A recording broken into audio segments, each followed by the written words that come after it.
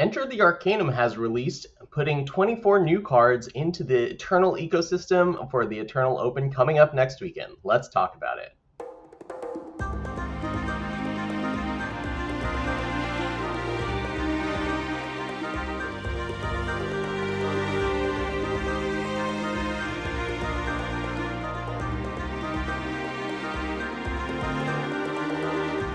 Hello everyone and welcome to FECast episode 84, where we're going to talk about the new set, Enter the Arcanum, and the upcoming Throne Open.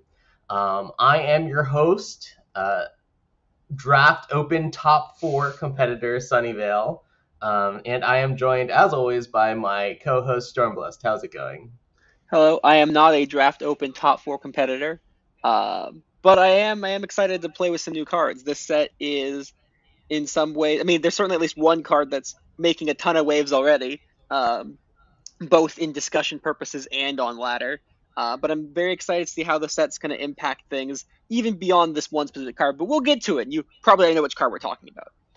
Yeah, probably. And I'd like to point out, you have top 4'd a draft event. And that is true, actually.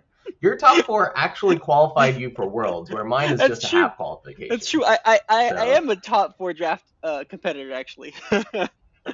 Yeah, this is my best tournament finish in the last 2 years, and it came with minimal preparation. I drafted 2 times before the event. I just got, you know how when you're playing in day 2 and you just get eliminated because your opponent got super lucky because of X, Y, or Z, or you got unlucky or something like that? Well, that this past weekend or whenever the draft open was, I just was on the other side of that consistently, where I was like, wow, I'm getting so lucky, or wow, my opponent's getting so unlucky. So that's how that happened. All right, so today we're not going to be talking about draft. We're going to be talking about Throne. That's our big focus because there is a draft open on August 26th through 28th. That's next weekend as of recording, 8 days from now. And they released 24 new cards. Some of them are pretty spicy leading up to it. So yeah, we're going to try to get you caught up on expert opinions on how good the cards are and how they might impact Throne. As always, we're just going to be doing this in order of the cards in the client. So if you want to follow along in your Eternal client, go ahead. We're going to start with the fire cards, go on to time, etc. But yes? First, before we go over the new cards from the campaign, there's mini set, whatever you call it. There's also a variety of promos that might be worth discussing as well, because Direwolf is now releasing one new card a week, and since the last FECast there's been a number of them, and so some of them are worth talking about. Yeah, we usually don't talk about them because our casts are so infrequent nowadays. But these promos are cool. Like I'm just generally a fan of the fact that there's new Eternal content every single week. That's just fantastic to me. Yeah, I like that they're advancing the story, if slowly, but slowly but steadily. It's pretty nice. There's been a variety of promos every week that are interesting. The latest one, Miviox Mayhem, is probably trash. It's 4 Shadow for a spell. Each unit gets +2/-2, and each player discards the top 2 cards of their deck. It seems overcosted for what it's trying to do, so it's probably trash. Yeah, like I don't even know what you're supposed to try to do with this. Are you supposed to play an aggressive deck where everything is an X3 so that you like clean up your opponent's small units and then get bigger units to attack through or something? That just like for 4 it's so expensive. It does not seem good. Go ahead. I would say, but the previous promo though, I think Soul Eater Blade last week, at least in Expedition, Soul Eater Blade looks to be incredible and possibly even throne worthy. It's a big lifesteal swing and can give you some card advantage. Soul Eater Blade is 3 Shadow for a +3/+0 fast weapon, so you can play it on a unit as a combat trick. And when this wielder kills a unit, draw it from the void, summon, the wielder gets lifesteal this turn. Yeah, really interesting card. I feel like, generally speaking, in Eternal, weapons are not very good unless you can get them for free, or they're Caleb's Persuader. So, like, this is trying to get to a card that is a little better. I mean, I don't know, like, still weapons just don't feel that great. We've had, Copper Hall Bracers, the Justice one that's +4/+0. Mm-hmm. Like, there's so many flying justice units where you can get in and get the power from that card.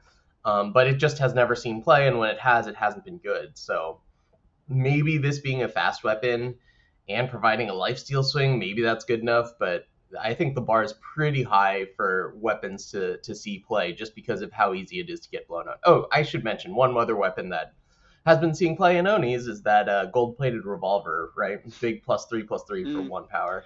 No, the most common weapon that sees play is the +1/+0 overwhelm weapon, Sonny. You see, I don't even think that one sees that much play either, unless you're just even then, yeah. Like I feel like they come off of Jishu, the 2 cost unit, more than they come off of Chizue, Really? the I more don't know. recent. Oh, I mean, in Throne, I don't know about Throne. In Expedition, obviously, in Expedition you don't have Jishu, but Chizue is very good. It's a very Oh, solid card. okay. I have not been playing Expedition at all. I have just found that I've not enjoyed Expedition for whatever reason. That's fair. Oh, I mean, there is the saga of Sunnyvale and Expedition tournaments. I posted this the last time we had an Expedition Open. I don't know if you out there saw this, but since the beginning of last season, I have day two'd every single Open except every single Expedition Open. I have not day two'd a single Expedition Open, at least not one that I could play. I may have like not been able to play, and I've not played in a day two of an Expedition Open, but I've made the day two of every single other Open. So Expedition is definitely my Achilles heel So right now. Sunnyvale is not an expedition specialist. Other people are expedition specialists, but not Sunnyvale. Yeah, definitely not.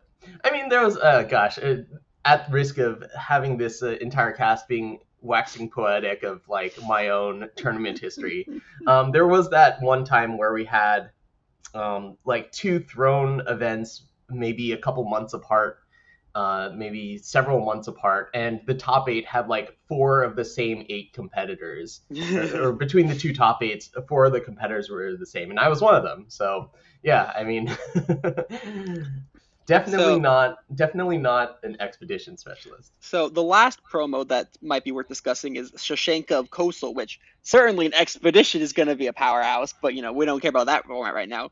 Shashenka of Coastal is 7 primal for a 7/7 bear. Summon, choose summon, choose twice. Play a 3/3 bear, draw a card, or deal 5 to an enemy unit with flying. So basically, what the card's designed to do is at 7 cost, it stabilizes you or brings you advantage in whatever direction you need to, right? If you're low on cards, it gives you cards. If you're low on board, it'll give you a board state. If there's big flyers, it can kill the big flyers. So it kind of does it all. Of course, it costs 7, which is a lot, especially for Throne. Yeah, it definitely is expensive for Throne, and I just really like the design on this card. It gives you a lot of choices that you have to like navigate when you play the card. It doesn't do anything too broken, which ultimately just might mean that it's not good enough for Throne.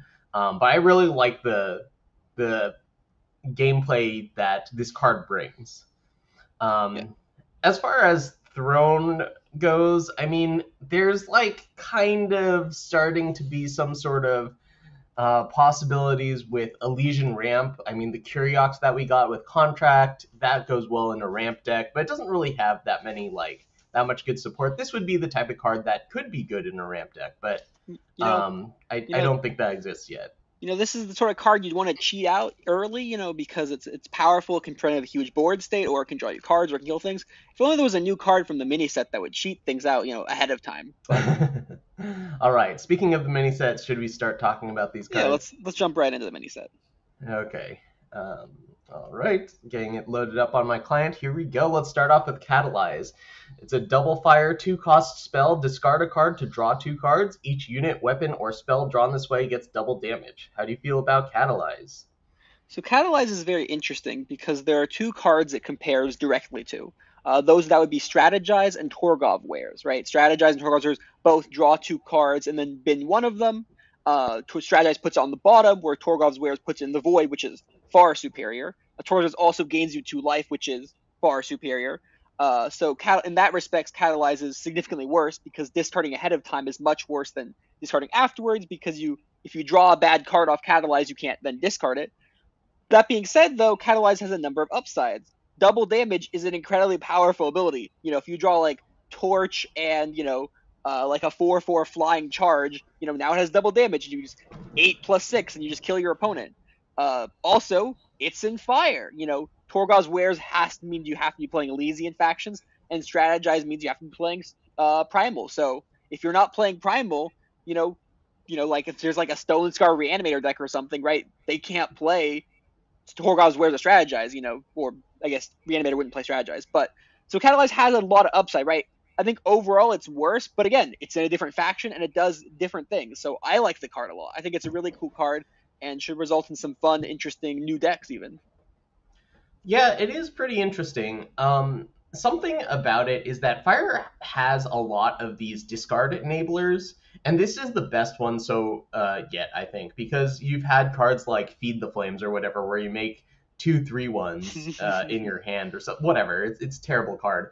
But I've definitely searched through the client for cards like this before, and the fact that this one replaces it with cards from your deck and not just useless pieces is a big deal. So yeah, and I saw like you need to pair it with something, and you need to probably pair it with something outside Fire, because I just don't think that Fire has good Void synergies, generally speaking. So I was playing on Ladder earlier today, and someone was playing Send a Message with Catalyze. So it was basically a 4-cost, opponent sacrifices a unit, opponent discards a card, plus draw 2 cards out of, you spent 2 cards, but you replaced them with Catalyze. I think you need something like that going on, where you are getting value from the discard in another faction. And as far as cards that enable those type of discard synergies, I think this is probably one of the best ones. So it might not be good yet, but somewhere down the line, I think we're going to see this be a powerful enabler for discard strategies. I'm comparing to Feed the Flame now, because Feed the Flame also has double fire cost, if I recall correctly, right? For some reason. So Feed Yeah. the Flame is kind of like, it's a 2-cost 3/1 summon, discard a card, draw a 3/1, where this is just 2-cost discard a card, draw a 2. It's just, you don't get a 3/1 in play that turn though, Sonny. So it's a big deal, right? What if you wanted the 3/1 in play? Yeah. What are you gonna do? Play I Yeti guess. Cookmasters your 3/1? Ridiculous. Yeah, well, okay, this is pretty good with Yeti Cookmaster, right? Yeti Cookmaster with double damage is huge, and then you give your Yeti Cookmasters +4/+0. Not just one of your Yeti Cookmasters, all of your Yeti Cookmasters in play. So watch out, watch out. All right, let's move on to the next one. Rickety Ramcart, 3-cost fire, Grenadin engine. It's a 4/1. When Rickety Ramcart attacks, play a 1/1 hookbot with taunt attacking. So you get a 1/1 with taunt attack. I mean, it's what it says. You kind of need to think about it for it to make sense. And in Tomb, you play a hookbot. So I think this card is pretty interesting. It does something that I feel like doesn't really exist yet in the game, which is where I don't know, you kind of get some cover for your attacking units. It's a pretty fragile unit at 4/1, but it gives itself some cover, and it gets some value if it dies immediately by getting a hookbot. What do you think of this card, Stormblessed? Well, I see a 3-cost Grenadin that entombs to play Grenadin, and my eyes become little Tesseracts. So I'm interested in trying it out. I know you might be like, oh, Grenadin line makes 3 grands immediately, and so you can combo it with Tessa right away, which is correct. Like what you're saying there, hypothetical viewer, is absolutely correct. That being said, I want to try it out because Taunt is actually a very cool ability, and this card survives Lightning Storm better than Grenadin line. Maybe it's some sort of like critical mass component of Grenadin. I don't know. But no, I want to try it out. I don't think it'll end up being great in Tessa, but I want to try it out in Tessa because I just like Tessa. So best girl I don't. Tessa. That's all I'm saying. I don't think that that's the place for it. I think that its home is going to be in some sort of aggressive deck, Yeah, I mean, where sure. Sunny wants mono fire. I want a dumb 3-faction deck. What's new here? okay, but real talk, like you want this in a deck. It would be best in a deck where you just like can't remove blockers for whatever reason. Some Yeah, no. sort of like rally deck or something like that, where you just have a lot of units and you have a bunch of pump effects, but you don't really have any ways of preventing your opponent from blocking you. So I think that's where this would be best. And even then, I mean, Yeah, it's like Yeah, a I think 4/1's I not that big. I think Sunday's on the mark. Well, 4/1's actually fairly large on turn three. But anyways, I think Sunday's on the mark here. I do think that it is best in some sort of attacking deck because Taunt is a powerful ability. If you're attacking, right? If you have like three like three threes, your opponent is like a 4/4, right? You can taunt and then they can't block that turn, right? So it's got a lot of utility in taunt. So okay, Yeah, so let's I move don't on I to don't expect this oh, one to see play, and I don't see expect the next one to see play either. okay, let's move on quickly to Chizue's Masterpiece. Chizue's Masterpiece is 5 fire fire for an 8/0 weapon, which is a hilarious stat line. It has Warcry 2 and Summon. The wielder gets quick draw this turn. So this card basically says you better be playing a Overwhelm dot deck because if you play this on like a 3/3 without Overwhelm, the opponent goes, aha, I will block with a 1/1 Grenadin, and then I'll kill your unit for an easy 2-for-1 with a huge tempo swing. So play it with Overwhelm or don't play it at all, and probably don't play it at all. Yeah, I mean, I don't think this card is going to make the cut, but it is something that Eternal doesn't have that much of, and that's like really threatening weapons. I've definitely looked through the client for weapons that, do a lot of damage, and it's basically Caleb's Persuader and Mantle of Justice, and that's basically it. So, I mean, yeah, like that this does do something that I've been looking for. It's just not nearly good enough at it. Something to put on your Passionate Stonehammer or something like that. And I mean, if this cost, 4 or definitely 3, but if it cost 4 and I was putting it on a Passionate Stonehammer, I'd be a lot more excited about it. As it is, I that's so so much. Like, why wouldn't you just play a Phoenix? Yeah, and next up on our cards is a card that I think is a little overrated, actually. It's All Nighter. All Nighter is 1 at a time for a fast spell. Put an enemy unit with cost 2 or less on the bottom of its owner's deck, or create and draw an Apprentice Mage. I'm not saying it's not hasn't does not have a power level. It's not even thrown playable. I just think people are somewhat overrating. I think that being able to hit 3 drops like with Defiance is very relevant. Not everything costs 2, even though people like to pretend it does. And I don't think Apprentice Mage is that powerful of a card, right? The power in All Nighter lies in its flexibility, where you can do both things. But even still, Apprentice Mage is a 2/2 for 2 that is not. It's not like it does influence like Trailmaker. If they give you a Trailmaker, I'd be like all in on this card. As is, I just think it's good, and I think it might see play, but I think people are somewhat overrating it at the moment. Yeah, when I first saw this card, I thought it was really good, but after having some experience with it, I don't. So I pretty much agree with you. First, I just want to appreciate like how amazing the flavor of this is. Pull an all-nighter, and there's a lot of other cards in the set that are just like school themed that are pretty funny. Um, so, as someone who has been playing Trickshot Ruffian decks lately, All Nighter is a problem because I'm usually putting all my eggs in a basket that costs 2 or less. And it doesn't get stopped by the size of the unit or something like that.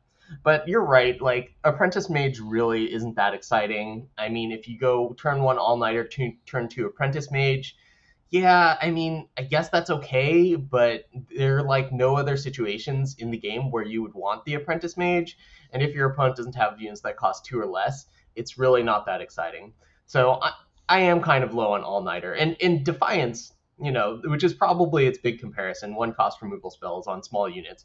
Defiance will well, first of all, it's 3 units that cost 3 or less, but also it will stun a unit that is bigger. So like, it serves its purpose uh, more effectively when the unit doesn't fall under the condition. So at first I was super high on this card, but now I think that it might be just some fringe deck on a defensive deck that doesn't have access to Defiance. The other interesting thing about All Nighter is, of course, as you said, it's time and not justice, right? So if you're not playing justice or you're playing an aggressive deck, right?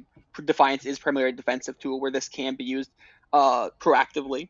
Um, as well, there's 2 things. One is that this is a fun Chalice card if you want to build a Chalice deck because it's a control tool that also gives you a 2-power unit for Chalice. But aside from meme decks, this card interesting is that it's better on the draw than the play because on turn your opponent plays a power, if they play a 1-drop or not, right? You can decide to all-nighter it. Or if they play power pass, and then you play undepleted power pass, then if they play a 2-drop, you remove it, and if they don't, you play an apprentice mage. Whereas if you're on the play, you have to either hope that they play a 1-drop to decide to remove something, or make your apprentice mage, and then your opponent plays the really scary 2-drop, and you're like, oh darn, why did I make the apprentice mage? Because if you wait to make the apprentice mage on turn 2, then you can't play the apprentice mage, right? So it's kind of interesting that this card in some aspects is better on the draw than the play. Yeah, if you're on the play, I guess you can be really confident that your opponent's going to play a 2-drop and go 1-drop plus all-nighter, but I think you're right. Let's move on. Arcanum Janitor is the next card. 4 cost 0/1. Summon, put a card in a void on the bottom of its owner's deck. Arcanum Janitor gets plus attack plus health equal to its cost. So I don't think this card's very spectacular. I think people have recognized that it's probably not spectacular, but if you're playing Sentinel Reanimator and you put whatever huge Sentinel with Bond on the bottom of your deck, this thing's going to be absolutely ginormous. That's the only situation where I can see this card being relevant at all. So Sonny, can I tell you about the first game I played on the new set on Throne Ladder? Can I tell you about it? Sure, go ahead. So my opponent goes turn 2 Sporefolk and mills Arcanum Janitor and the Witching Hour. And then they followed it up with a Haunting Scream. And then I died immediately.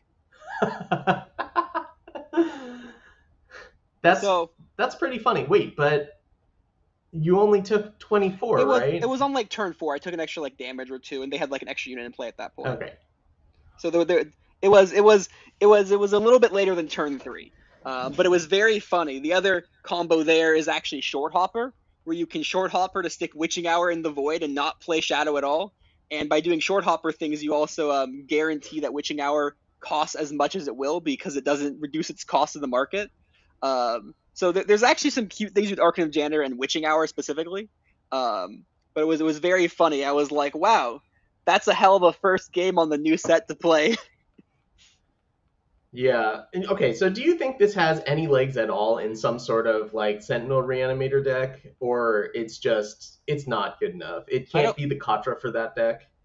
The Katra for that deck? What? The really big unit you play on 4 without having to fetch it out of the void. I mean, I guess in that aspect, you like with Katra, I guess. So the thing about Katra though is that Katra's, if the Arcanum Janitor is say an 8/9 and Katra is an 8/6, the difference is that Katra, ramped you 4 times and lets you play all your expensive stuff forever. If Arcanum Janitor also ramped you 4 times, then it would be Katra, but it's not Katra because it doesn't also. The thing is, if Katra gets removed, which is possible, right? It's just a unit. Katra still wins you the game because it ramps you 4 times. Or if Arcanum Janitor is removed, it's just removed and you have to, continue playing the game. So it's definitely not Katra, although I like the design. I think it will be, relegated more to the space of fun decks, but I don't think that's a bad place to be. I think having fun is important, and I don't think that, I think that it's good enough to be fun, and I think that that's fine. I think it's a fine space to be. All right, I think we've spent enough time on this Sure. card. Let's talk about Taller, Headmistress. She's a 6 cost, 6/6 charge, +2 maximum power, and when Taller hits the enemy player, replenish your power. This seems like a pretty cool card. There are a lot of situations in time decks where you're getting swept by like Harshful or something, and you really want a charge unit, and Taller brings that. But I still struggle to find a good like application for it. What do you think, Stormblessed? Yeah, I'm not super high on this card. I mean, I know that this is like, worst case. I mean, I just imagine like I play Talir and I'm like, I block with a Grenadin. Wow, you had a Talir. Like I block with a 1/1, especially because at the moment, one of the most popular decks is a deck playing a bunch of 1-cost 1/1s or whatever. It just costs 6. I mean, it has some evasion, you could say, by having charge, meaning your opponent can't necessarily predict that it's going to happen, or they have to predict it, right? So you can like surprise them. The surprise factor is relevant because the opponent could attack with everything, not play a blocker, not have if they have to chump, that's not unreasonable either, right? If you're playing against like a Kira deck and they have to like chump with their Hosian, you're probably okay with that as with the players in playing Talir. But cost 6, I don't know. I think it's It's, I mean, Expedition, it's probably pretty good. You can attack with Talir and then play a Shashenko to follow up with. That seems pretty decent. I don't know about Throne though. Yeah, seems slow for Throne. Yeah, I don't know what else to say about this card. There, like six just is so much. You better be getting uh, value out of the card if it doesn't like get to meaningfully attack. Like at least with Grodov Stranger, you get a power that can power up your other plays. All right. Moving on, campus security. Now we're in justice cards. Costs one single justice for a 1/3. It's a Minotaur soldier, plus to attack while you or campus security are wielding a weapon. Pay 4 to give campus security invulnerable to damage and Warcry this turn. I actually think this card's pretty interesting. It's got nice stats, nice base stats. You definitely need to find some weapons that don't suck, which, as I've discussed already, can be difficult. But you could have a one cost 3/3 with additional abilities on top of that. Yeah, I think this card's actually pretty good. I wish it was an Oni and not a Minotaur. But we can't have everything. Do you remember back in like beta, like closed beta, there was an O3 rare for one fire that had +3 while wielding a weapon. They just kind of reprinted that, but gave it like significant upsides. Yeah, uh, that's is like arms dealer or something, right? yeah, I don't remember the name of it, but it was a one in a fire for an O3 that had +3 while itself was wielding a weapon. And this has, the same thing where it becomes a plus. It gets 3 attack, 3 health if it's wielding a weapon. But this also has while you're wielding a weapon, and it has 1 attack normally, and it also can get invulnerable and Warcry, which is not irrelevant. I mean, like, I guess Expedition went back there because it's just easy to make the synergy. Is you play this, you play Chisue on 3, you attack with a 4/3 overwhelm that can become invulnerable in the future, and if the opponent kills it, which they're going to want to because it's a really powerful tempo advantage. Otherwise, is you draw a card off of it. So I think the cards, I think it's fine. I think it's good. It's 1/3 for one. That's not a terrible stat line when you have upside of becoming a 3/3 or getting invulnerable. Yeah, especially with something like Lunar Claw, which often eats 3/3s and then sticks around for a little while. Yeah. That could be helpful. But I think it's really going to come down to finding weapons that are not embarrassing to play. I think And yeah, in like Expedition, that might be better. But like right now in Throne, I just don't see Yeah, that. I'm not sure about throwing. I think Expedition, it's far more likely. Yeah. Okay, Oh, Strict Professor is 3 in a Justice for a 3/2 mage. Strict Professor, when Strict Professor attacks, play Better Than Ever. And Better Than Ever is the 0 cost Justice spell that says each unit you play this turn gets a random battle skill.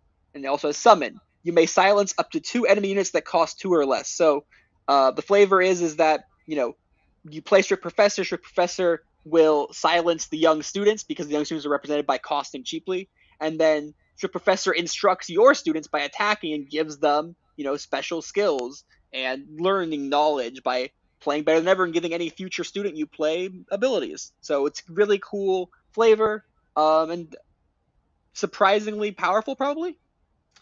as a Kira player, I do not want to see this. This will destroy me. But I don't think it's very good. Like, you have to get value out of the silence for this card to be any good, right? And in that case, why not just play Valk Enforcer, right? That's Because true. Valk Enforcer is a 3/3, so it can block better and it flies. And the chance that you're going to silence 2 cards is, I think, less likely than the chance that you're going to want to silence something that costs more than Yeah. 2. And I guess the other relevant thing there is that you might silence 2 cards, but are they 2 relevant cards? Like, you can silence like a 2 cost unit, which would be relevant, but is your other silence target like a 1/1 with charge or overwhelm from Dinosaur Nest? Aha, you got the value. You silenced 2 things, but did you really silence 2 things? Did you really get the full value? I mean, yeah, that's one thing is probably still fine though. I think the thing that makes Strict Professor less appealing is the same reason that I think All Nighter is somewhat less appealing. Is that I just think that restricting to 2 cost or less is relevant, right? We've seen before, right? Isn't Kaona the 3 Elysian 2/5? Doesn't that have silence 2 cost or less? Um, and that Yeah, always was a little rough because, as it turns out, things cost 3. yeah, I forgot about that card. I mean, like, I thought it was going to be pretty good, but it just hasn't ended up being very relevant at all. So, okay, we're gonna move on to a another card, one in a primal for volatile reaction. It is a spell, a very cheap spell, and it deals 4 damage to enemy unit and 4 damage to yourself or one of your units. Sunny, what do you think about this card? I think it's pretty bad. I don't know that we even have to talk about it much more. It's like a bad combust. And there are plenty of removal options where I don't think you need to play volatile reaction. So I have some things I want to say about it. First of all, I see a one cost primal card, a spell that targets one of my units, and my eyes become little Kiras. Oh Um, god. Yeah, you if you can want a trigger dead Hosian with Kira, it. I can trigger Hosian with it. uh, But importantly, uh, I think this card is it's not good, but I do think it is playable in a very specific way. And the way I think it's playable is if you are not playing a fire deck, a fire primal deck, potentially even fire primal shadow. I think volatile reaction is a very solid one of in a lot of primal decks. Right, in expedition it might be more so with fire, but in throne you've got torch, and why would you play this over torch? But if you're not playing fire, if you're playing a primal deck as a one of, I think this is a very solid one of. I don't know if this will catch on partly because I don't know if it's actually a good hypothesis, but I think this is a very good one of. Two of it, dealing 8 damage to yourself, that's gonna hurt. But dealing 4 damage to yourself is not the worst thing ever, especially when it comes with a big tempo advantage of killing a thing for one cost. Right. The problem with Zolta Conclave in a lot of ways is that if you play two of them, you've dealt 4 damage. It's like, oh god, that's a lot of damage actually. But Zolta Conclave doesn't give you a tempo advantage. This does. And I think that you never want to risk playing two of it because dealing 8 damage yourself will probably kill you versus aggro. But I think as a one of, I think this could be a very solid one of. yeah, you might be right. The Gosh. strange and the thing is, that I if you're a long time listener, you know that I do not like one ofs in Eternal. I'm a big fan of not playing one ofs. I think this is like the one situation where I'm like, here's a one of a removal spell, and I think it could be correct in Primal decks. It plays as a singular copy. I don't know Yeah, why. like if you're playing some sort of Skycrack aggro or Yetis or something, maybe it's better than the fourth or fifth or first permafrost or whatever. Yeah, gosh, I maybe in small quantities, but boy, it's hard. It's definitely the weirdest take I have for the set, but Yeah, you may have convinced me. okay, so let's Uh, move on yeah. to a another card that is very interesting. It is Lethrai Marauder. It is two and a primal for a 3/1 Overwhelm Elf, which is relevant. Summon. You may discard a card to play a 2/1 Elf. Blood Hunt, which is a spell that gives Killer to a unit and Scout, so you can give Killer to a different unit or the Marauder itself. Or Form Bend, which transforms a unit or relic into an elemental with its equal to stats equal to its cost. So this card is interesting on a meta perspective because it indicates that hopefully that there might be a cycle in the future of two cost units in each faction that summon discard a card to do three things. Right, we have Styra's Eyes 2 sets ago. We have Left My Marauder today, and maybe in 2 mini sets from now we'll get a time one. 2 mini sets from now we'll get a fire one, and then we'll get a shadow one. It'd be kind of neat. But Sunny, what do you think of Left My Marauder and its flexibility? Yeah, I think this card's really good, especially being in Primal, which is a faction that, well, does it take advantage? I don't know. It's like can be played in a film deck where you get to really take advantage of things that you want to discard, and then being able to play a 3/1 and a 2/1 for 2 power. That seems pretty good to me. Even if you have to discard a card for it, it's just like such a huge tempo swing. If you play it on turn two, if you play turn one, some unit, whatever, and then turn two this. Okay, so turn one like vines, right? Darkwater vines, and turn two this. You're enabling your discard deck while putting a lot of pressure on board. And I think that's really powerful. The other thing is, I think it could be good in some sort of like control deck, just as a flexible answer to things. That form bend, especially in Throne, I think is surprisingly good. Like if you're playing against Combray Relics and you turn their relic into a 2/2, that's like, that's it's basically as good as dead. Or if you're playing against any deck that leads off with the initiative sands or like a high value card, form bending it can be a big deal. But you have to have the cards to be able to do that. You can't just discard cards willy nilly, right? You have to have or is it Nilly Willy? I whatever. You have to have like some way to fuel this card, but I do think that it's really good just because of um, how much you can do with it for just 2 power. This card is probably this card that misses Jotun Hurler the most. Like a lot of other cards that miss Jotun Hurler are still roughly as good. Like Crafty Occultist is still very good. Merchants are obviously still insane. But this card would absolutely love having a Jotun Hurler. Um, but this card, I think this card is. So last time we saw this in Styre's Eyes, I made probably one of the worst evaluations in the spoiler season that I've ever made, which is the greatest Justice card we'll see played every single Justice deck and was absolutely absurd. And Styre's Eyes was not that. Well, it It's was it's good. No, I'm not yeah saying okay. Styre's Eyes is bad. I'm saying that it is nowhere near the greatest Justice card of all time, which is basically what I was proliferating it as. Honestly, I'm pretty down on Styre's Eyes for the most part. I don't think it's a 4 of in a lot of decks. I think it's like a good 2 of.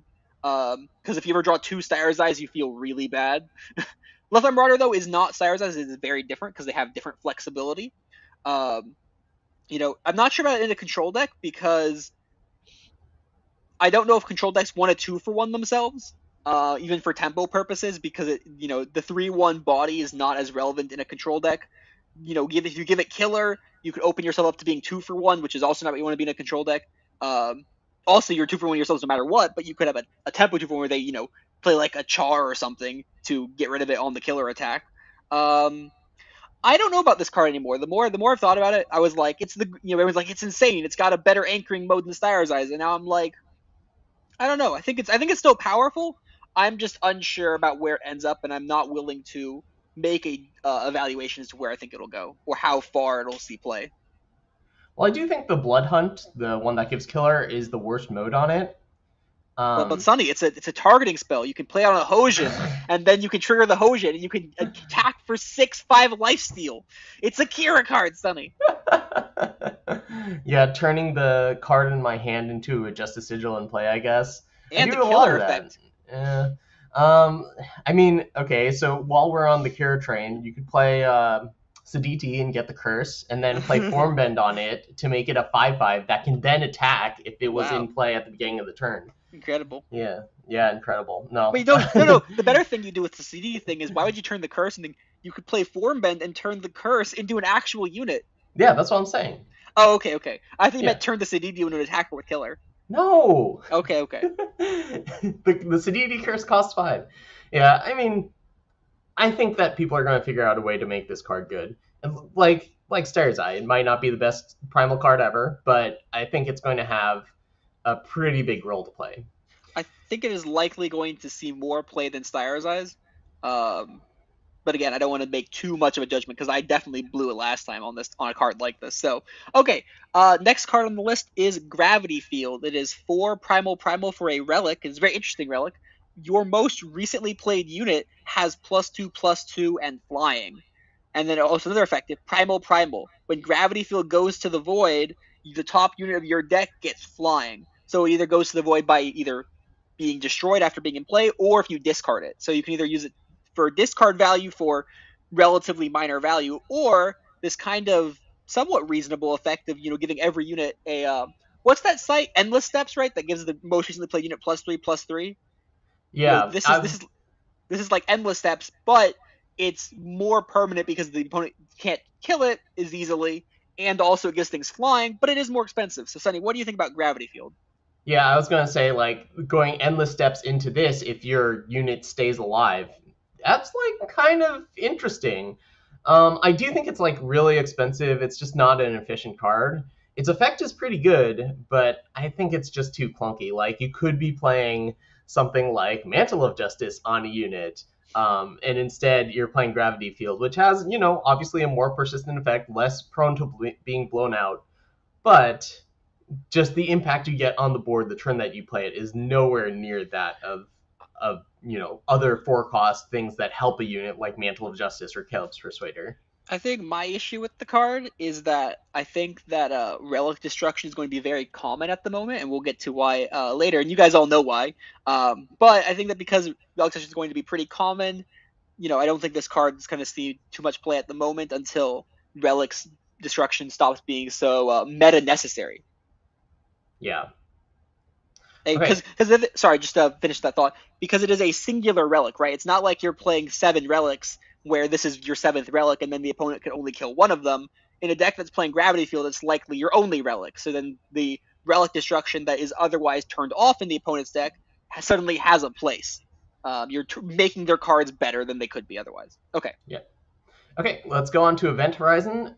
This is a shadow spell. It costs 2. It has Unleash, sacrifice a relic to draw 2 cards. Notably, this isn't a fast spell. So, kind of a Devour with Unleash, but for relics. I think that Event Horizon is going to be good in relic-based decks that have one of this in the market that need to refuel late game. And that's about it. So like maybe in Rats as a one of in the market, and I don't really see a place for this in other places because you just don't get relics for free very often. What do you think of Event Horizon? I mean, I think the card's really cool. I think the card has a decent power level. Devour for relics. It certainly, I think, as time goes on, this card will just get better and better.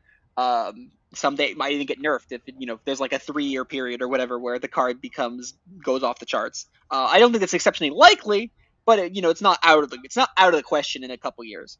The other thing about it is, there's some fun meme opportunities with Bottled Storm and Waystone Gate where, you can pay 5 to or 3+2 rather, to make an 8/8 and draw 2, or just draw 5. And that seems like a fun strategy to try out. So I'm going to probably play that at least once or twice on ladder because that sounds like fun. I think there could be a place for this card. Maybe not at the moment because of relic destruction being necessary, but I think the card's fine. I love the card actually. I think the card's really cool. Big fan of the card. It's like I like that it's an Unleash card that's gated by the fact that you have to have the relics, so you can't just unleash it 20 times unless you have 20 relics. Yeah, and like I said earlier, you don't get relics for free, so it really is a big cost. Yeah, yeah. Okay, the next card we have is Mischievous Student, a 2 shadow for a 1/3 unit with Ambush, which is good. And it is summon. You may swap a unit's power and toughness. So you can swap its own attack and health and make it a ambushing 3/1 to block things, which is nice. Or you can do shenanigans like kill an Aurelian merchant or, I don't know, a host of other things. Probably just Expedition only. That's my guess. What do you think, Sonny? Yeah, it seems worse than Twisted Farmer, which is a very powerful card.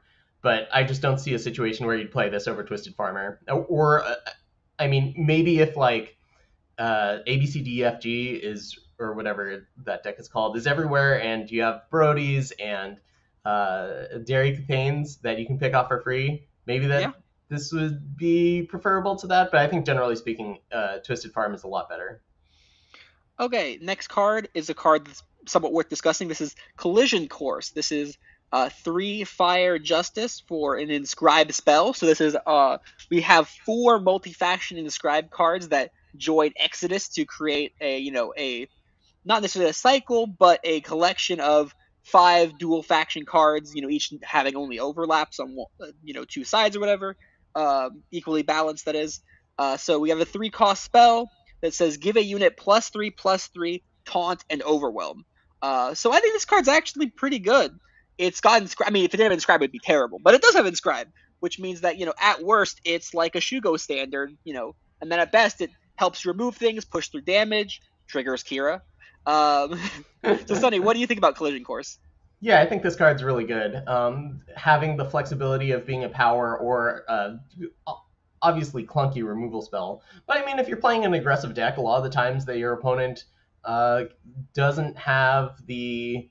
Well, I mean, like if they take damage and lose their unit, like that's pretty bad. I don't know what to say. Or like, if you force your opponent's big blocker to trade with one of your smaller units, that's a really good thing to have in an aggro deck. So I like this card a lot. I think that with the Inscribe, you're going to have to play a deck that maybe like tops out a little higher, like maybe you're trying to get to Phoenix, and it gives you the power flexibility to get to Phoenix while also being a pretty good card, just like when you're on the aggro plan. So yeah, I think this card's good.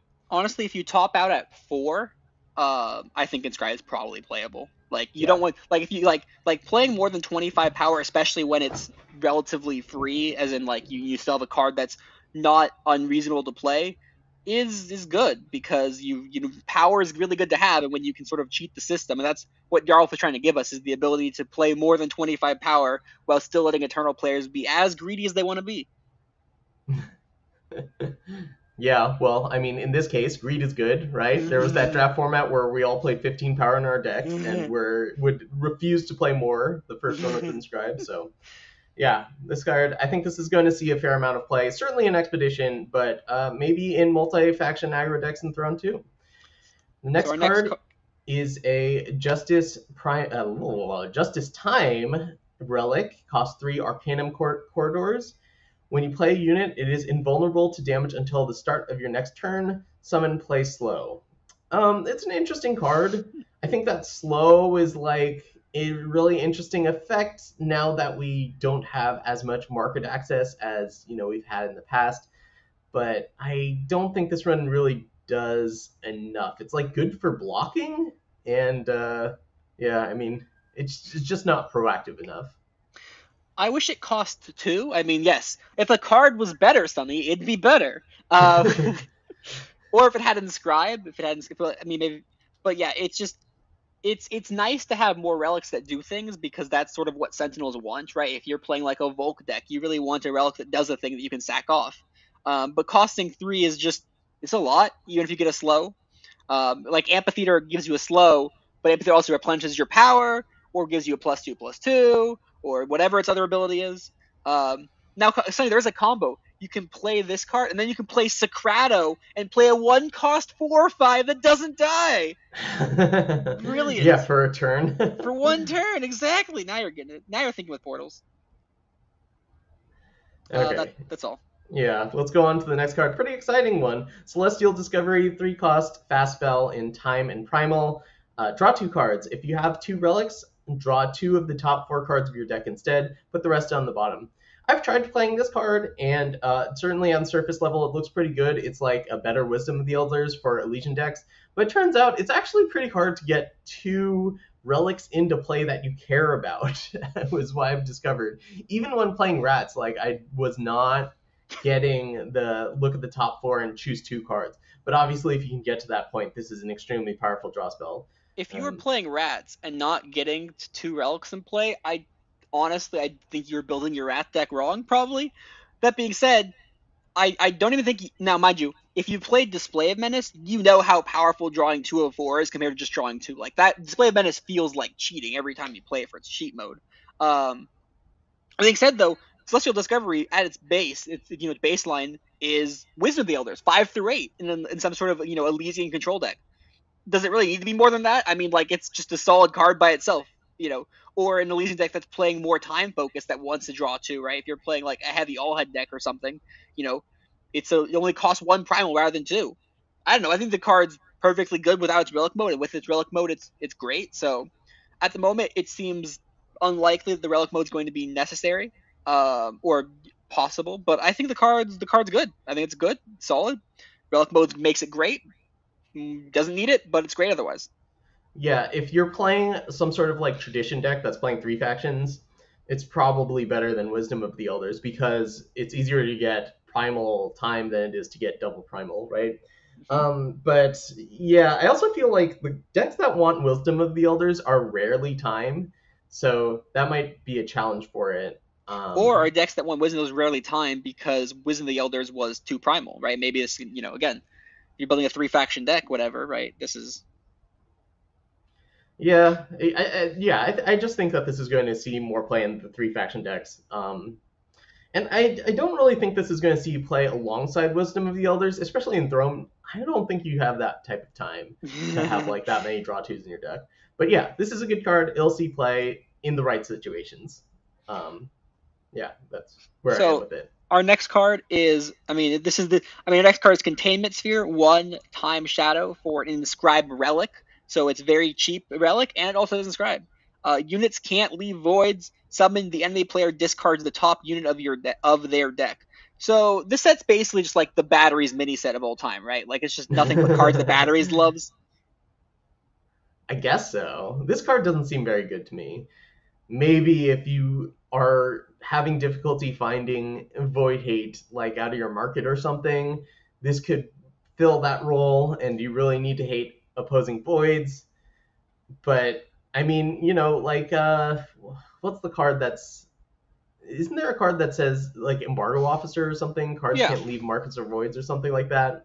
And it costs one, and it's a unit, so like it can attack when it has nothing else to do.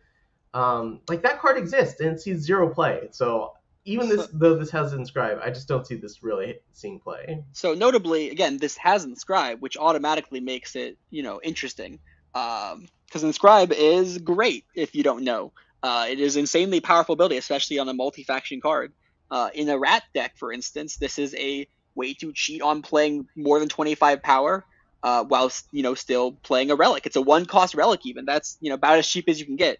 Um, Units can't leave voids is a funny hate text because the most common thing leaving voids at the moment are power cards. So it doesn't really even hate on Kotra that well. That being said, it's also actually surprisingly really good in Todas, playing the Toda combo deck. If in case you don't know, the Toda combo deck cheering section says whenever a card is discarded, make a Toda, and this discards a card and is a relic. Right, the Dota deck also wants some sort of relic critical mass. So this card discards a card to make a Toda, is a relic, is inscribe, is fixing. Works with Event Horizon is just a cheap relic. I think the card's fine. I think it'll do what it needs to do. It's a very niche card, but it is niches. It'll be the best card you want. All right, fair enough. I mean, it costs one and has inscribe, so really low floor on it. Can only be so Or bad. sorry, really high floor on it. Relatively high floor on it. Okay. Next card, Mila, Exchange Student. 4 cost Huru card, single justice, single primal. It's a 1/1 hero. Has inscribe, has summon, invoke, justice primal. When you play a spell, Mila gets +3/+3 this turn. So obviously has value as being a multi-faction inscribe card, but I think this is like really bad. I like the card a lot actually. This is one of the cards that I was kind of excited for when I saw it spoiled as far as the set goes. I just think it's a solid role player to help just make decks function. Like a control deck can play it for fixing slash extra power, and then if they don't need the power, they can just play it to get a little bit of value. And I think that's pretty good. Also, it's a makes a spell. It works with spells. This is a Kira card. It fixes. Oh my god, it's Kira. Everything's Kira Sunny. Um, but okay, so for seriousness and Kira purposes, I don't think this would be a 4 of an Akira deck. I think you could play this as a 2 of an Akira deck to try to play more than 25 power. It's you do have etchings for that as well. But you can never have too much power in your deck, in all honesty. But I don't think this could be like a 4 of Akira. I think this could be a 2 of. Otherwise, I think this could be a very solid little control inscribe invoke card that just gives you a little bit of value, which just maybe was what you need. I think it's a solid role player for what it needs to do. The problem is it's so inefficient. For to play a 1/1, that's such a huge tempo loss.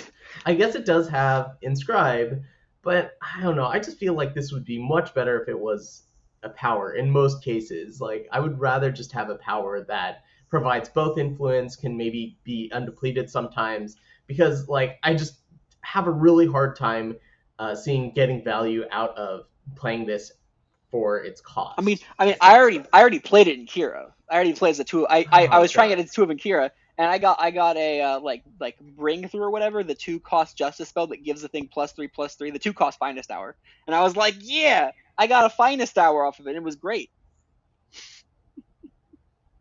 Let's move So, on though. okay, so like in Kira specifically, and I've been messing around with Kira a lot, as I always do.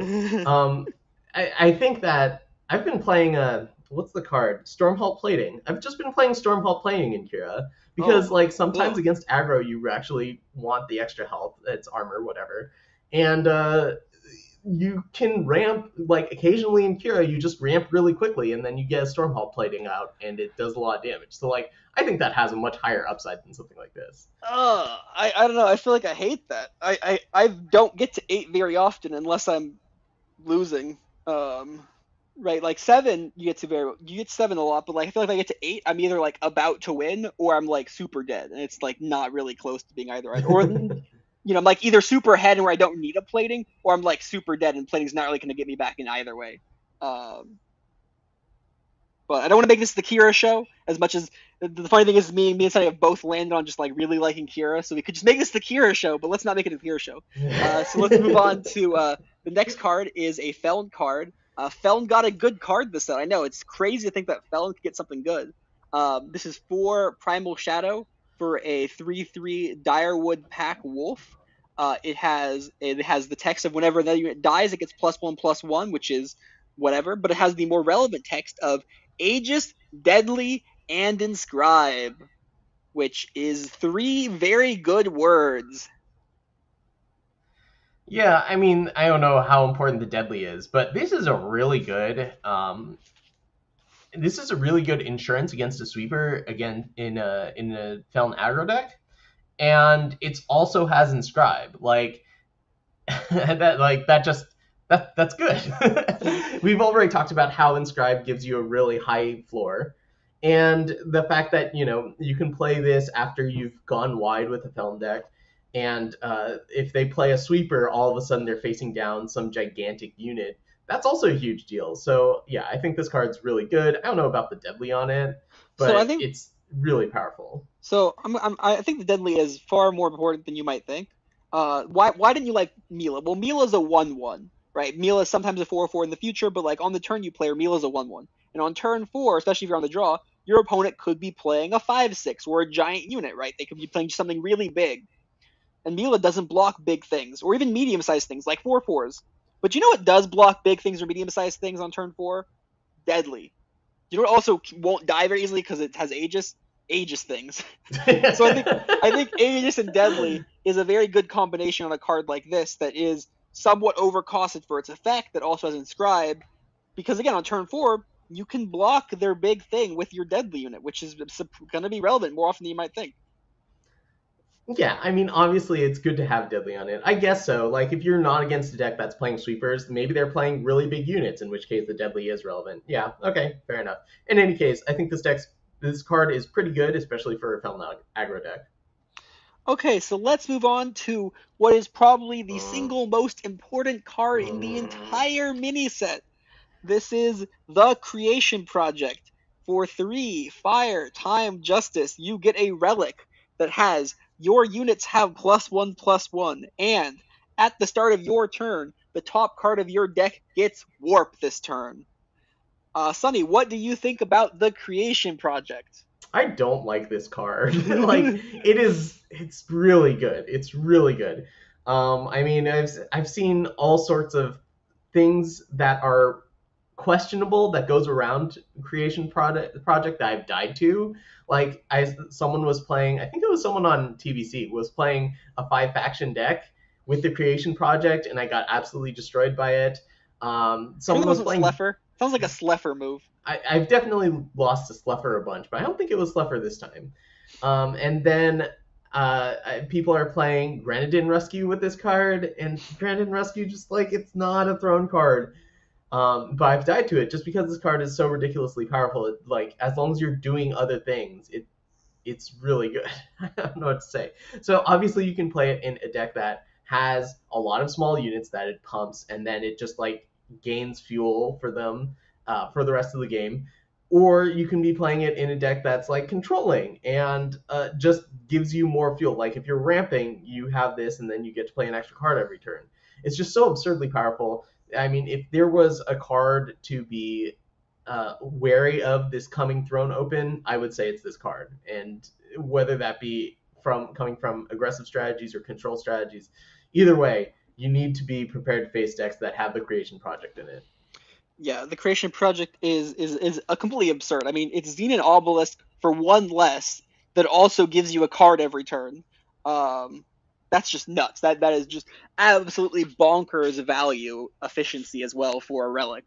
And the thing is, there's so many ways to play it, as Sunny said, right? You can play this sort of aggro abundance style strategy. By the way, the reason for Granite Rescue is abundance because it I see. pumps up abundance by 3. Whereas a card like Kato would only pump it by 2, or Power Cell only pumps it by 2. So that's why they're playing Grand. I don't necessarily agree with Grand Rescue because I think by itself Grand Rescue is pretty bad.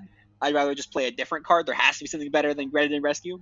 But that's the logic there. Yeah, I mean, you can play this sort of very aggressive one drop strategy with Creation Project. You can play Creation Project with mid range stuff, playing Desert Marshals and Valkyrie Enforcers, right? With maybe Pride Leader or something to counter the Creation Project. Or Varbuck.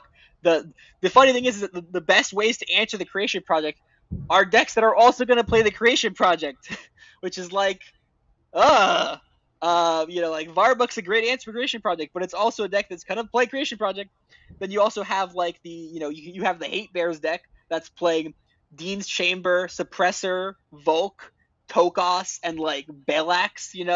Because if you play Dean's Chamber, it's suddenly very hard to get rid of the Creation Project.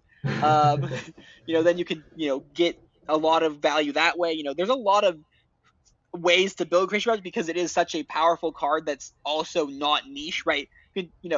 Regardless of how powerful, like let's say Containment Sphere is in the tier 0 deck of all time, right?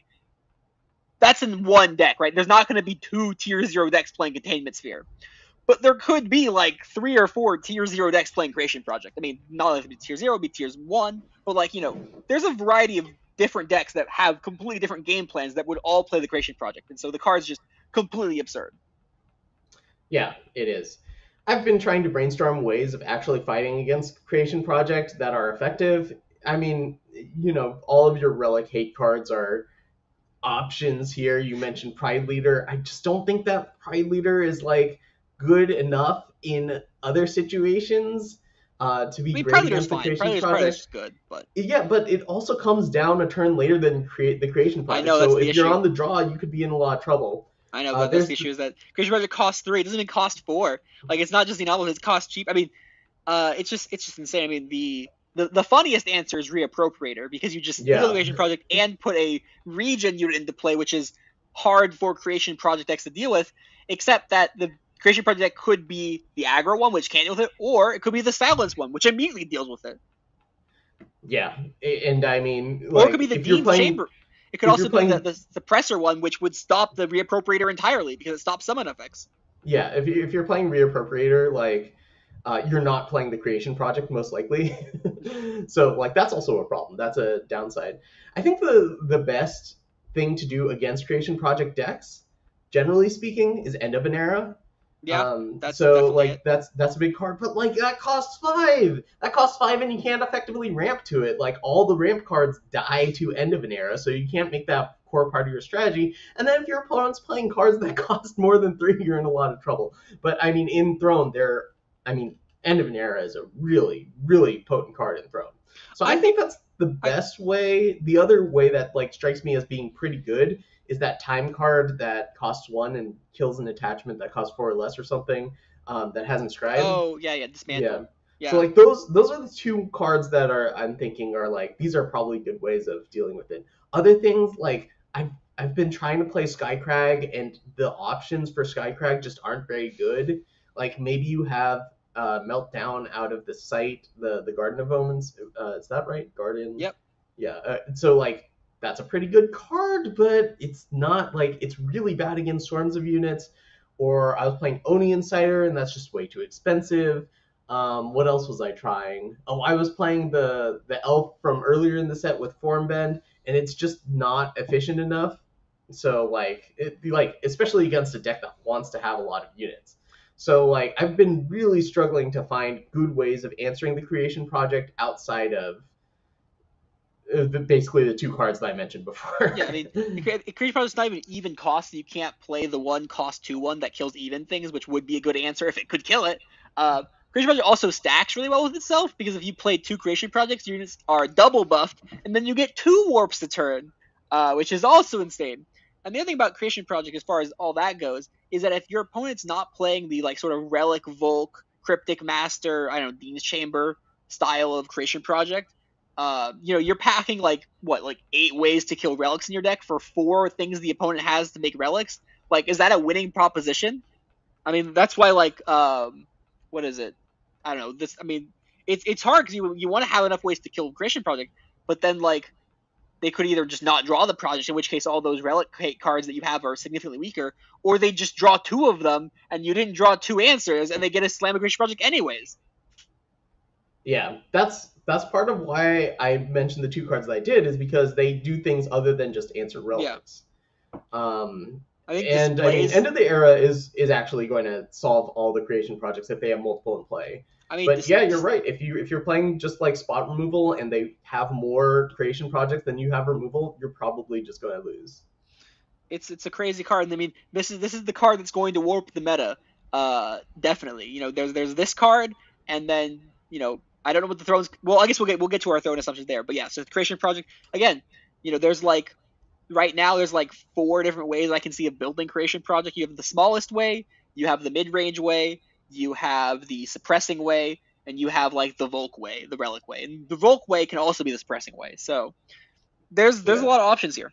One more thing that I should mention is that Educator's Gavel. Is that right? That's the Yeah. +2/+2 amplify kill a relic. That might also be a pretty good way of No, dealing with Gavel isn't Gavel. Gravel's Gavel. Insight. Yes, Gavel's inside. That's the Devil's one. Yeah. Insight. Okay, yeah, yeah. So like that trick out of a combo deck might be a reasonable way of dealing with it. Yeah. I think that's probably a good way because it does a thing by itself, right? It's still a finest hour. In some respects, better because overwhelms could be relevant as a trick, right? Yeah, So I don't hate that. Um, okay, yeah. I so mean, like last Throne Open, I was playing for Gavel's Insight because what was it? Dinosaur Nest was like it was before the latest nerf or whatever. It was in a lot of places and it was a problem for my deck. So like that worked pretty well. And the creation project is better than Dinosaur Nest was when before it was nerfed. So like Anyway, let's move on. We'll speculate about Throne later shortly. Let's move on to another exciting three faction card, but perhaps not as powerful. Three cost Summoner Savant. It's a 2/2. It costs fire, time, and primal. When Summoner Savant attacks, you may play a unit from your hand. And if you charge it or give it killer, you can get that effect immediately. So it seems like a pretty cool card. It's not immediately obvious what its use will be. Stormblessed, do you have any good ideas for this one?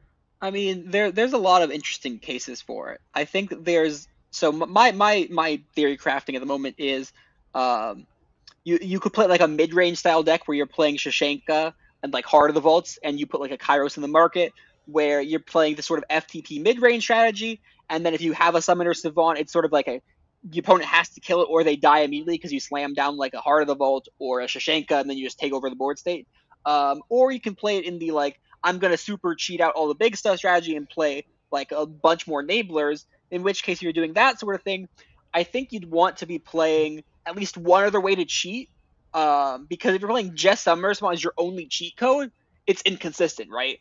So if you're playing Summoner Savant and Eccentric Officer, or Summoner Savant and World Pyre, I think that would be the way to go, right? You either want to put this sort of mid-range strategy, or using this as sort of like a giant big red threat that your opponent has to deal with, in which case you just play a regular game, or you're playing this entirely cheat-based strategy. You're playing, 8 to 12 ways to cheat on power, right? World Pyre and Summoner Savant both can cheat things in, and you can maybe reach the critical massive cheat effects. So that's sort of my two angles that I'm looking at Summer Savant. Or I don't know, it's like Spire Shadows. I don't know if Spire Shadows combines well with Summer Savant because I don't know how many units with small attack are worth cheating into play. But right, those are just you want to have 8 ways to cheat at least, if not more, or a mid range strategy. Yeah, I think I like your analysis. Yeah, the World Pirate seems like a good way. The Eccentric Officer is one that I hadn't thought of, but like that also seems like a good way.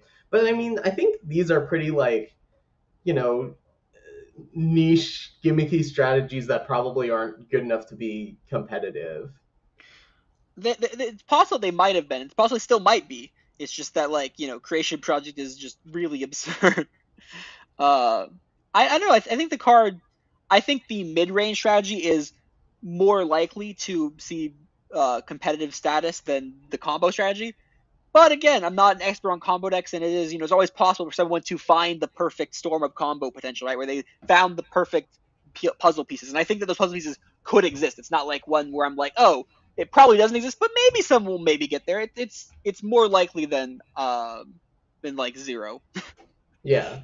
Yeah, I'm good with that. The almosts and the narrows of the world. We'll figure out a way to Yes. do something cool with this. Okay. Okay. The next card is a very weird one. It makes any person that likes Menace factions and Tesseract cry. 3 fire primal shadow for a slow spell. Ultimatum. The opponent must choose. You draw a card of your choice from their hand, or transform 8 random cards in their deck into fireballs, fire bombs. So it basically says, transform 8 random cards in the enemy deck into fire bombs, or if the enemy player is bad, they let you take a card out of their hand. Yeah, or if they have no cards in hand, right? They have no cards in, So, then they get the fire bombs no matter what. yeah. So then, Oh, so it's automatic. Okay. yeah. I mean, yeah, this card is basically Light the Fuse, but better. Or like the effect is Light the Fuse, but better. The card itself is probably Light the Fuse, but worse. I mean, it'd be nice if we had a nice, cool like Tesseract Brennan card in these factions, but like I think this card's fine to exist. Like there's a subset of players that will want to have fun with it. I think that getting the Firebomb players, the in the what is it, the Magic the Gathering player profiles of the world, the Johnnies, giving a type of Johnny, the one that wants to just turn the enemy deck and done nothing but Firebombs and Scorpion Wasps. Let them have fun, I guess. I won't play with this card. It's not a spike card by any stretch, but that doesn't mean it shouldn't exist. Yeah, I'm good with that as well. Okay, factionless power. Star charts. Does not provide factions, but it is undepleted. It says fate once per game. If you did not go first, create and draw a power burst. Interesting addition to the factionless deck, but I mean, I don't think the factionless deck is good. And you have to be going second for this card to really do anything worthwhile. I mean, according to Direwolf, it's the first power card with fate in the entire game. Yeah, they just forgot about the broken contract or whatever that card's called. Yeah. Yeah. Um, I'm not a big fan of this card. This is actually, I don't know if any I don't know how many listeners know, but this is actually the community card. Oh. Right. This was a someone made the design a card. I don't remember their name. They had a contest, and Star Charts. I don't know even know if Star Charts won or not. I don't think it did, but they might have submitted it anyways. Either way, this community design a card, which is interesting. Um, its problem is that, like, if you're not going first, it's just a factionless power. So if maybe if you have like super light influence, but even then it's kind of like, if you're playing a deck that needs influence, right, that's not factionless, and you ever draw 2 of it, in your opening hand, you're going to be like really sad. So like maybe you could play this as a one of in a very influence light aggro strategy, maybe, because you can get away with playing one of it and then sometimes have a go second, shenanigans. But that's just like super niche. Factionless decks get a little bit of a bone. It's cute. I don't like it very much. That's fine. I don't need to like every card. Yeah, I think it's really only for the factionless decks. It's just not having influence is such a huge cost. All right, and the last card in the set is Dean's Chamber. It costs 2. It's a relic. It's factionless. Units can't use summon or contract abilities. So you were mentioning this with the creation project as a way of protecting it, and then also playing your own Bell Axes as 2 cost 8/8s. So obviously you think that this can see play. Any other situations where you like the Dean's Chamber? Yeah, I think the card's actually surprisingly playable, right? Grand Suppressor has a more powerful effect than might be expected. The problem with Grand Suppressor is, of course, this thing not having stats is irrelevant, but Grand Suppressor having stats is also relevant because you can just torch Grand Suppressor and then you get the summon back. It's much harder to kill a relic than a unit, so if your goal is to hate things, to just really provide, some lock pieces into place, this will be a much better lock than Grand Suppressor, even if Grand Suppressor can attack and block. So I think this card is actually going to be pretty good. It's, you send your opponent to detention, right? The Dean's like, you're in detention now, and then they can't do anything anymore. So put their units in detention and lock them out of the game.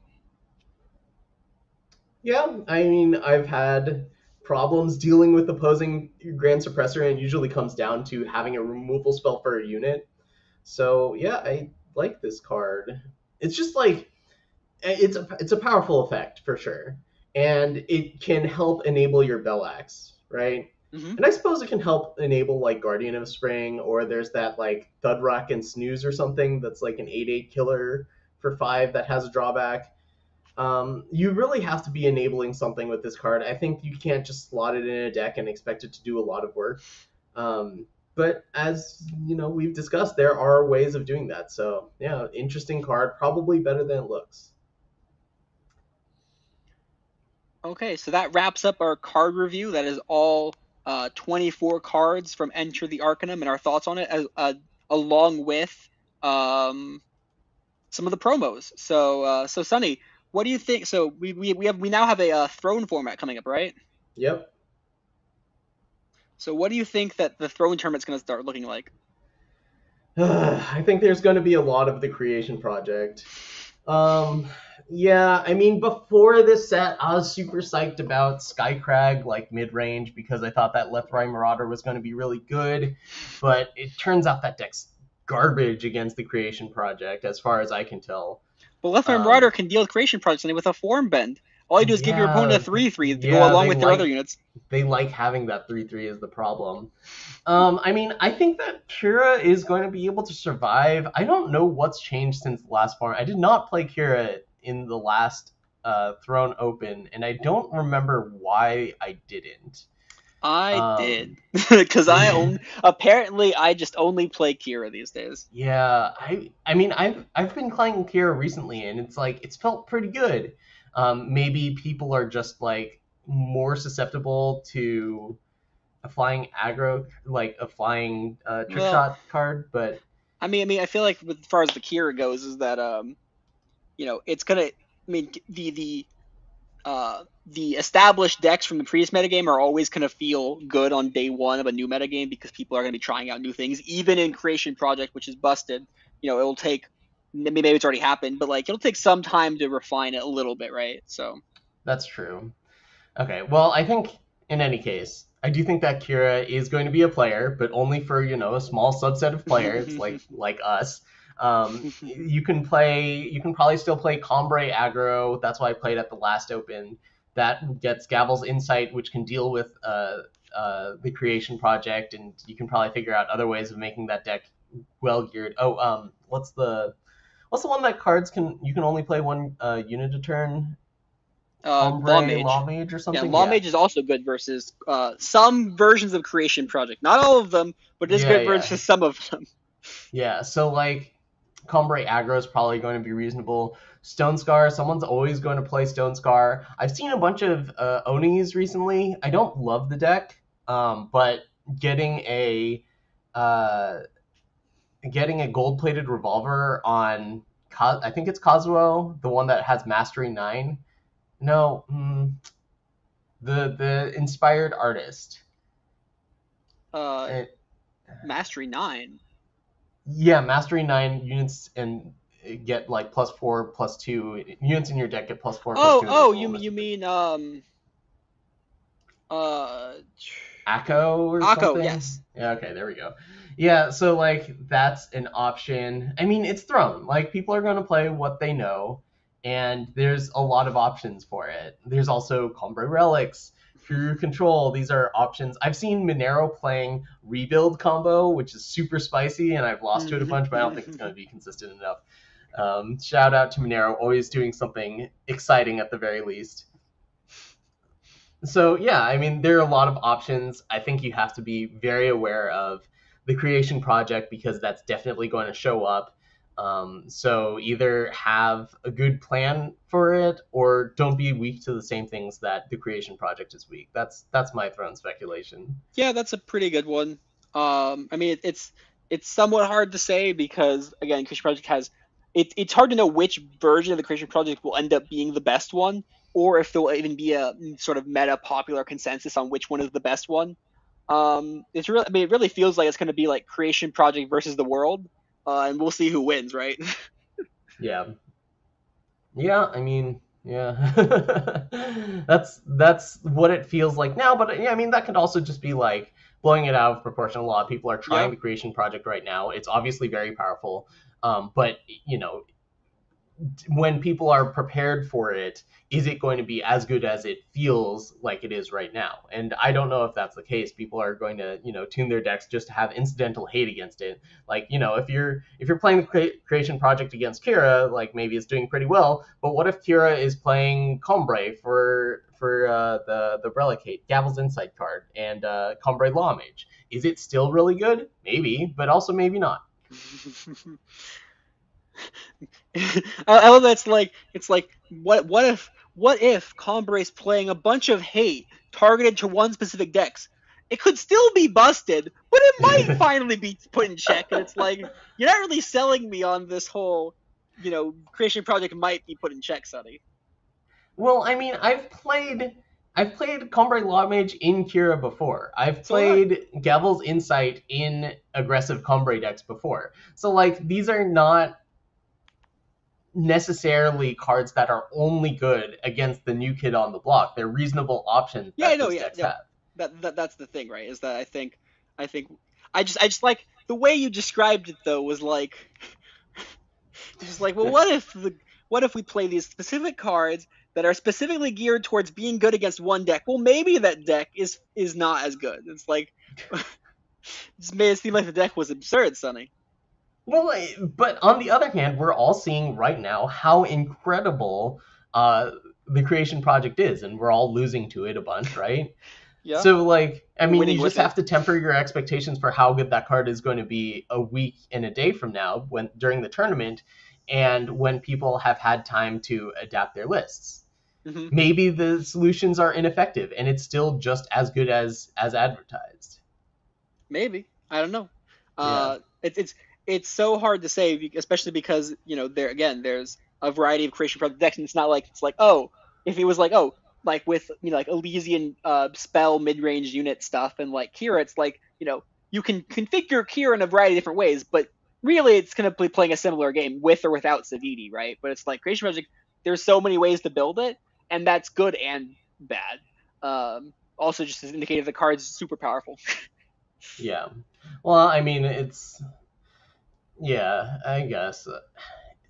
I'm trying to compare it to like Xenon because Xenon is a deck that has a lot of different um, flavors to it. Like you could be going with some sacrifice effects with Huntmaster Vikram, or you could be going big with like Twin Spiteling and time units, time influence, or you could be playing Reanimator or something. There are a lot of different ways to go for Xenon, but I guess there's not really like something that ties them all together, except maybe Exploit. The same way that the Creation Project is tying these cards together. The difference is that like with Exploit you can't answer Exploit, right? You Hmm. just have your deck that's reasonably good against Exploit. The Creation Project is a card that you actually have to answer most of the time. You can't just ignore it or just be like, oh, my opponent played this. Oh, well, I guess I have to, keep on going, which is the same way as Exploit. So, yeah, I'm trying to think of like some sort of analogous version where a single card spawns a lot of different decks, and I'm not really actually coming up with anything. Can you think of a card that behaves in a similar way? One card spawned a bunch of different decks. Um, does Torch count? No, because like it has to be something that you Yeah, need yeah, to answer, right? yeah. I mean, Rodolph Stranger, but that's still, Hmm. It comes down way later. Yeah. yeah, that's the thing, right? I guess let's look at some other mini sets. Okay, so here's something that we haven't mentioned: Creation Project Strangers, because you have the 3 cost Fire Time Stranger that can kill opposing relics. Like, so if you get into a prolonged game, like you can do some cool stuff there. Are you really playing so Sonny? You said you're like, oh, what is it? The Pride Leader is too expensive because it costs 4, and you're gonna play a card that costs 3 that then you have to activate to cost like 4.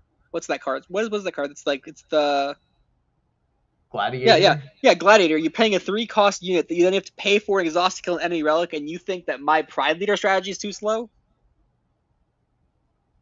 Well, the thing is, it's also like threatening. That card's a threatening card. It makes it so that your cards in hand become really pumped up. This deck can also play its own creation project, Oh and then when God, you have I Trader's know. Farm, those cards cost like your strangers all cost 1 less. Why is it that the best Creation Project deck, the Anti-Creation Project, is also a deck that can play Creation Project? That's the funniest thing to me. The Yeah. best Well, I'm answers just are also in faction. yeah. Oh Uh, man, and you can even play what's the one that reduces I can't remember all the strangers' names. The one that reduces the cost of the top card Magnificent by two. Stranger. Yeah, yeah. So you play Oh, and Creation then it Project to has attack. You have a Grodov Stranger on top of your deck that got warp, and you can play it on curve on turn 4. thing is that Whew. that doesn't really work because you draw a card first and then the top card gets warped. So No, you attack like after you draw the card, then you attack, oh, then okay, it's I see. reduced I by see. You 2. attack and then the warp card is cheaper. Sure. No, that would make Yeah, sense. Yeah, no, that would yeah, work. That'd work, Sonny. I hate it, but it'd work. yeah. Okay. Am I playing 5 faction strangers for the Well, if you're tournament? playing Five Strangers, you get Display of Knowledge, so you can tutor up Creation Project. It's also insurance against the Kira decks that are going in with something that Trickshot ruffianed. It's funny about the you could play 5 faction 75 creation projects. You could just play all the tutor effects, and then what do you do with the creation project once you tutor it out? I don't know. Draw more creation projects. Oh my god. Okay, so yes, let's Anyways, let's wrap it up yeah, we're here. kind of losing the Um, train of Creation Project is a really powerful logic. card. Either have a plan for it or play it. I think that's this format in a nutshell. And it's really a shame because I think that I really liked the format before Creation Project, and now I really don't like it. So yeah, that's where I am with it. We'll see. We'll see. It could turn out better, but yeah, I'm worried. I'm very worried about what's going on. Yeah. A big thank you to all of our patrons that are somehow still supporting us, even though we've been super irregular as of late. But a shout out to Telmokos, Odsos, Priweben, Work Done Son, and Chrissy for their continued support of FECast. We appreciate it. And that will be it. We'll probably see you the next time we are super inspired to make a podcast, whenever that is. Probably when new cards come out. That seems to be the most inspired that we get. But good luck in the Throne Open if you're playing. Until then, we will see you in the friend zone. See ya.